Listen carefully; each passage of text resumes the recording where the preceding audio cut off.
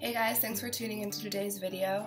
First of all, I would like to apologize that it's been months since I posted the harvest video for the Flow Hive, and I've been meaning to post a response to all the questions, comments, concerns, accusations. But I've moved twice in that time and things have been really crazy. So I have a moment, I'm going to sit down, answer some of your questions, and I actually should have time now to be able to get back into the flow of posting videos on a regular basis. So that's good. Alright, so first what I'd like to do is just address the general questions. Then I'm gonna go ahead and go through this list and answer any particular ones that I haven't answered in my general answer. Do you follow me? You're with me so far? First of all, my purpose for keeping bees is not to steal their honey. It's the reason I use the Flow Hive is not necessarily to make it easier for me, it's so that it's easier on the bees. It's less invasive, it's less stressful, you don't end up having to squish any bees, it's just very gentle. As you saw in the harvest video, the bees aren't even bothered. And how it works is the honey drains out and the bees simply can feel with their little feet on top of the comb. They can feel that the honey's been drained out from the inside, and they just start chewing off the wax, cleaning out the cell, refilling it, capping it back up. It's very simple, and they're not stressed out by it, from what I could tell. You know, I mean, I'm not them, but from what I can tell, based off of their behavior, they were not stressed out. The reason they were all swarmed on the outside of the hive is because it was super hot that day.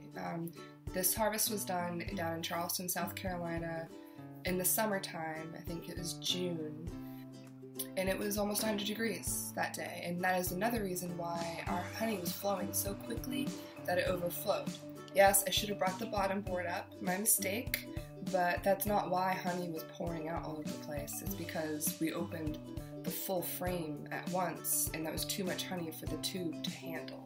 If you don't know what I'm talking about, watch the video and then you'll know what I'm talking about. And so with that mess that was created, we didn't end up having an issue with bugs. I cleaned up all on the outside and on the ground and everything, and then the bees cleaned up all of that. All that mess that was inside, all the honey that was overflowing inside of the box, they cleaned it all up. They're amazing. So there was that. Now, regarding, oh, I stole all their honey, I'm evil and greedy, I can just address that now. Didn't steal all their honey. Okay, first of all, I had 3 boxes, a brood box, and 2 supers. The Flow Hive was the top super. Both boxes were full of honey. And we did check into individual frames. We pulled them out and looked at them to make sure that they were fully capped and everything. We didn't just blindly go by like the one window or something like that. We did check, which I recommend for, anyone that has a Flow Hive. I could easily see how it could be abused. It makes it very easy to harvest honey. You could take all the honey and not give a shit about your bees, and then just get more bees and just keep doing it. I get that, but that's not what I'm doing. Though, I do appreciate the concern, because I think that other people with Flow Hives definitely need to still practice, humane harvesting and be concerned about the welfare of their bees. They should come first. First and foremost, are the bees happy?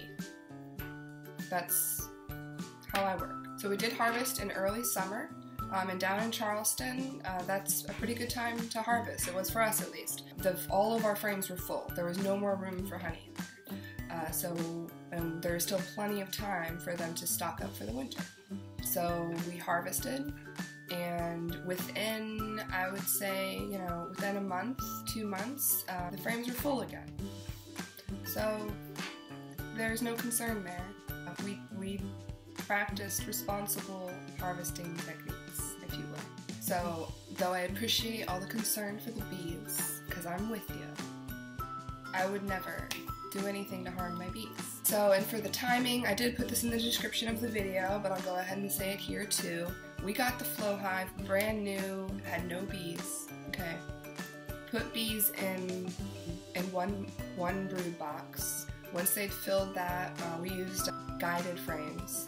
Once they filled that with brood and some honey and stuff like that, then we added a super on top. We put the queen secluder in between those two so that it would be mostly honey up there. Then once that was pretty much full, and they'd been working a lot on that. Then we added the flow super and moved the queen secluder up one more and put it right below the flow. That process to get them up into the flow hive and working on the flow hive took, I would say, maybe a month. It did take them a while to prepare the flow frames. They were meticulously cleaning and putting propolis in all the cracks everywhere for a couple weeks before they put anything in the cells. Then they started bringing in honey, and as soon as they started bringing in honey, it was like 2 weeks later, it was full, which was amazing.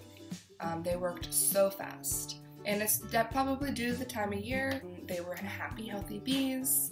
We were in an area where there was a good bit of flowers. We were set up for success, and so we had a very successful harvest. So that whole process from bees in the box to harvest, I would say 3 months, tops.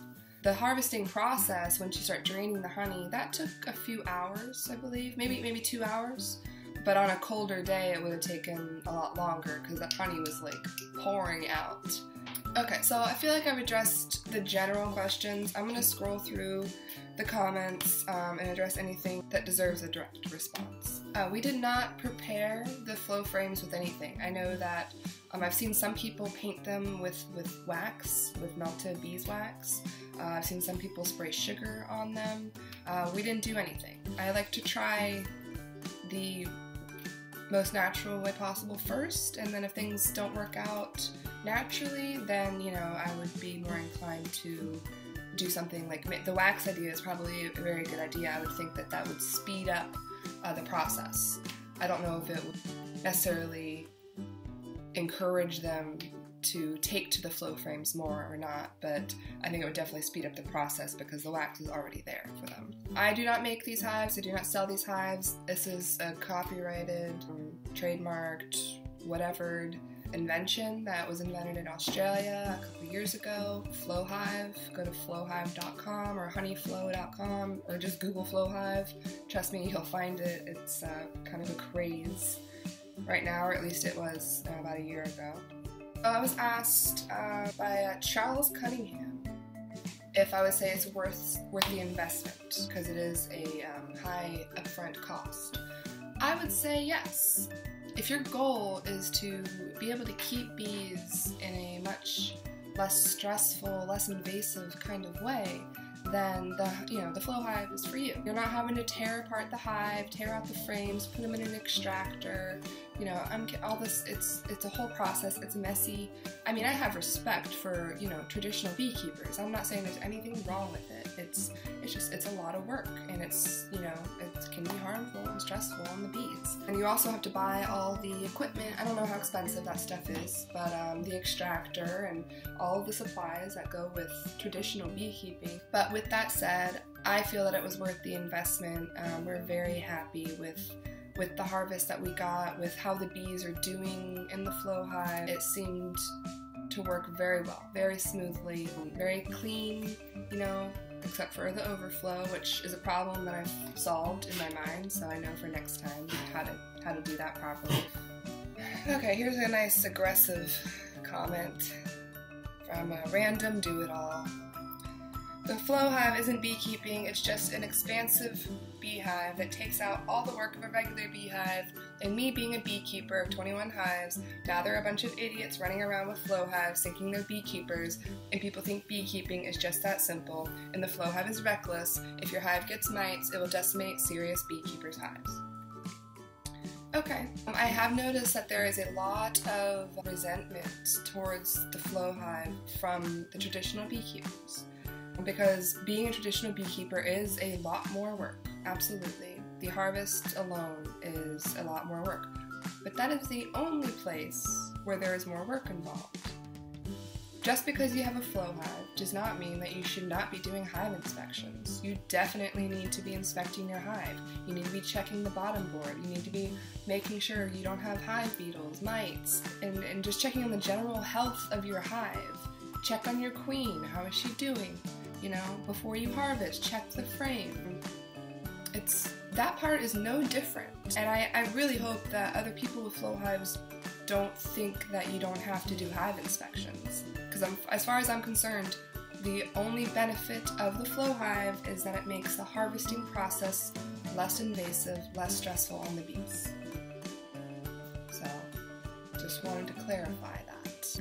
There are a lot of ridiculous comments that this video would be an hour long if I addressed them all, so I'm trying to address practical comments and not just blatant attacks. Somebody said that they think the taste of honey would be different because the plastic comb is made up of 300 different chemicals, wax comb is natural, etc., etc.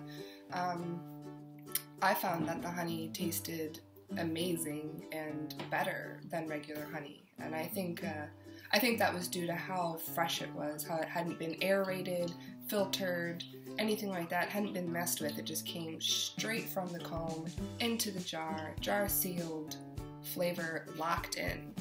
I found that no, the plastic didn't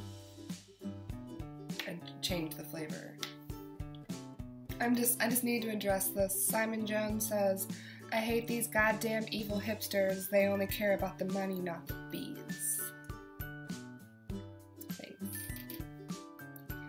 Guillaume McHugh asked, do the bees go to you while harvesting the honey to sting you, or do they not mind you being by their hive? They didn't seem to mind at all. They had no idea.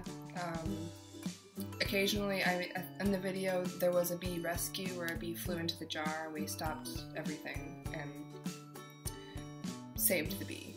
The bee survived. No bees were harmed. But yeah, they don't know. In fact, they're kind of busy because busy bees. They're kind of busy because they're like, oh wait, what's happening? These cells are emptying. So they're like checking out on that, and then they're also, at the time, we're all outside because it was fucking hot. Hohawk City says, I can only imagine this system with automatic honey harvest and hyper-aggressive Africanized bees. You'll probably harvest twice a day. Okay, that's the kind of mindset that is concerning. No automatic harvesting. No Africanized bees.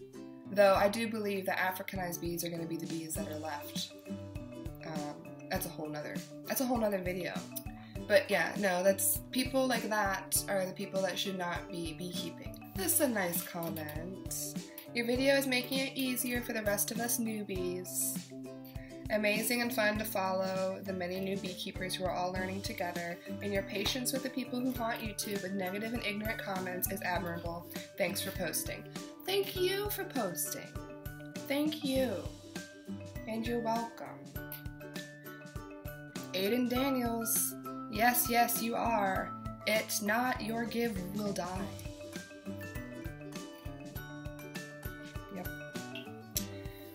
Chris VW says, so I'm interested to know what your protocol for swarm control and disease monitoring is with this hive. Same as any other beehive. I haven't had to deal with swarming because it was a new hive, but I would add more boxes, make more space, split the hive if it came to that. Disease monitoring and control, frequent hive inspections, based off of what I'm seeing, handle it appropriately.